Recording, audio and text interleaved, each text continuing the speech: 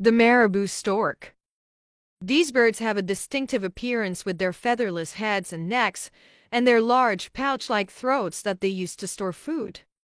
Marabou storks are scavengers and feed on a wide range of food, including carrion, insects, and even small mammals. They have been known to eat everything from flamingo chicks to human garbage. The marabou stork, also known as the undertaker bird, is one of the largest bird species in the world, standing up to 5 feet tall with a wingspan of over 10 feet. Despite their large size, marabou storks have very light bones, allowing them to fly and soar for hours on end.